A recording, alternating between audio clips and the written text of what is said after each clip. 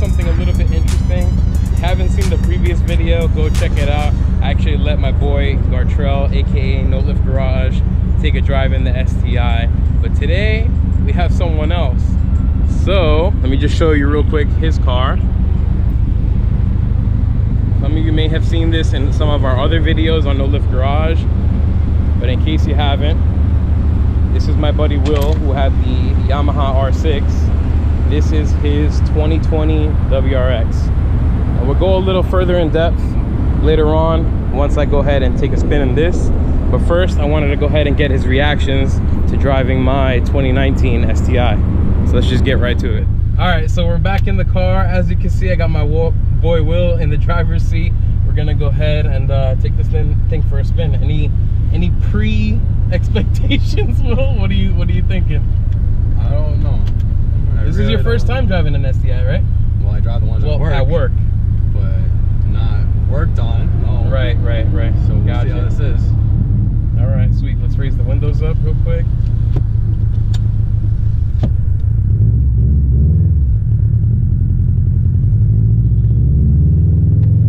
Got another Subaru boy over here. I don't know if you guys saw in the background, there was another WRX. His name is Dion. He's in Queens Subaru Club. Super cool dude.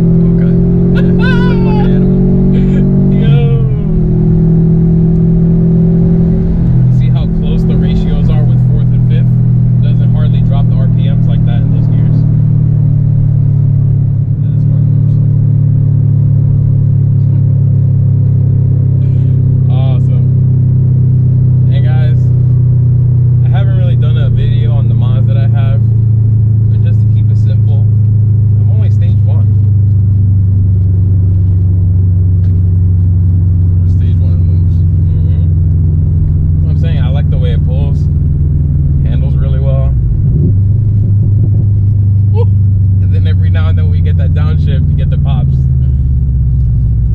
Awesome. I'm still happy with my car though. I was just about to ask that question next. I was about to say, so now that you've driven this, would you still have made the same decision? Yes. Only reason why? Don't like the steering. Interesting, guys. See, for everybody's different, right? So for me, I like a heavy steering. I like a heavy, I guess, more direct steering feel because I feel like I'm more connected with what the tires are doing. Not everybody feels the same. I've been driving with cars that have pretty loose steering anyway, so that's what I'm used to. So yeah, I mean, I guess after a while I got used to it, but right. Well, that, and in comparison, the WRX does have heavier steering than like an Impreza. yeah, You know, no, that definitely does. it's just the WRX in comparison to the STI. The STI has a little bit of a heavier steering feel, you know. All right, cool. Well, you guys heard it here first. Will said he would still enjoy his WRX, which is pretty awesome because that means he made a good decision. Especially when I do the work on it. Yep, exactly. So in case you guys don't already know, my boy Will here actually works at a Subaru dealership in Queens. So if you're interested in anything Subaru, even parts or even service, hit him up. I'll put his link down in the description box below. Now it's my turn to drive his WRX. Or just call me at Copel Subaru. Or do that. All right, so now it is my turn to drive the WRX. My guy got the nice WRX with the power seats. Oof. All right. I think I might have moved it too far back, but I wanted to give you guys a good idea of this interior. Let's tilt that back. There's the other two WRX and STIs that were here with us.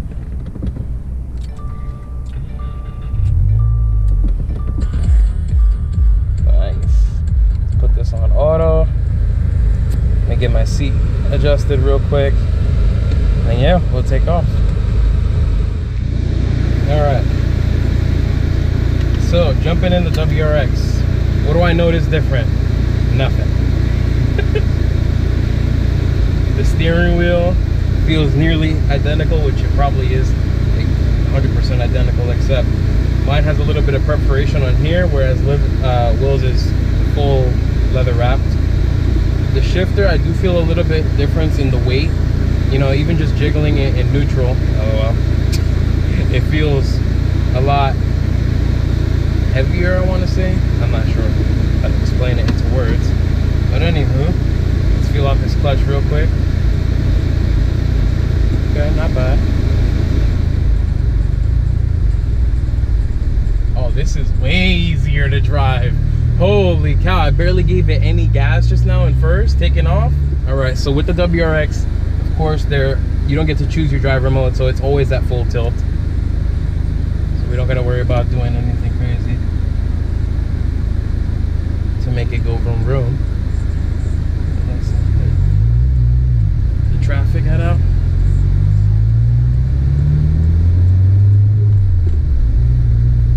Interesting feel on the clutch pedal.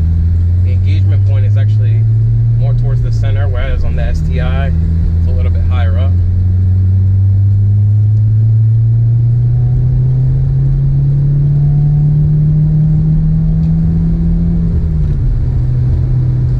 Very smooth power delivery.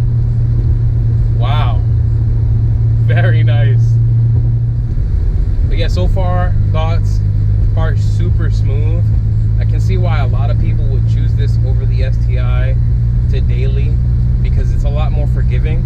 The suspension that Will chose with the Cusco coilovers, they have 30-way adjustable dampening, right? Yeah. Super smooth ride.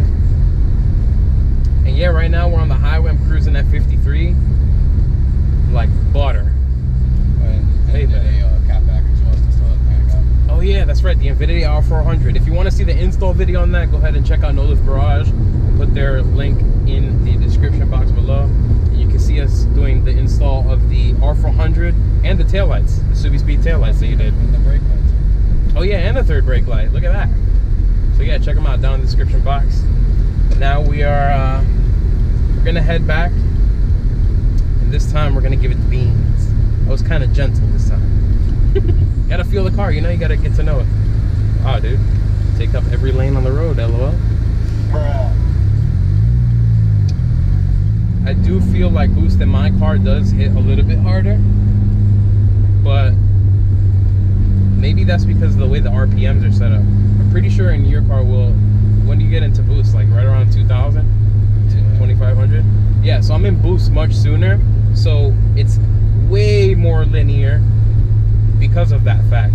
Whereas in the STI, boost hits a little bit later, probably around 3000, 3500. So when it does hit, it feels a little bit more aggressive, I guess, is a good way to put it. Listen, all right, rolling into it. Here we go! You'll never catch us now! Never! Ha ha!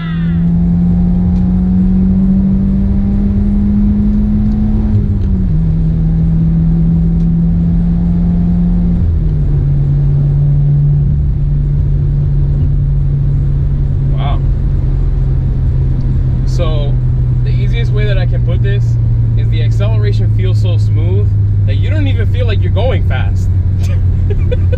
I'm sitting here like, all right, we're getting there. I look down and I see above 60, we'll just call it. I'm like, oh crap, let me slow down now. One other thing too, which is pretty nice, when you're in between shifts, when you're getting on it, I was shifting at what, like, I want to say maybe 600, 67. When you're in between shifts, it gives you like a nice whap. I don't know how else to describe it in the exhaust. Yep. You know, which is really nice. It's like a whipple of air. It sounds sick. But yeah. One thing I will mention, which me and Will were actually just talking about, the only thing that could use some love is the brakes. I feel like if you either upgrade your pads to a more aggressive set, you would get a more immediate bite, or even in this case, upgrading the whole brake system in general would do you justice in this car. But you also have to remember, I mean, this is a 2-piston floating style caliper, so there's not really that much bracing versus like the STI, which has a monoblock. Yeah. Right? So I feel like if you just did that SF intake with the access port and then flash it to stage 1 plus, I feel like it would improve the drivability 100%. I feel like it'll fix the issue of the rev hang when you're, you know, in between gears and things like that. It'll also fix the throttle response. It'll make it a lot more direct and immediate. And then of course it's also going to optimize the power band. You know, it's going to make boost kick in more efficiently and stuff like that. But yeah, I mean, other than that, this car is pretty awesome. Do I miss the SI drive?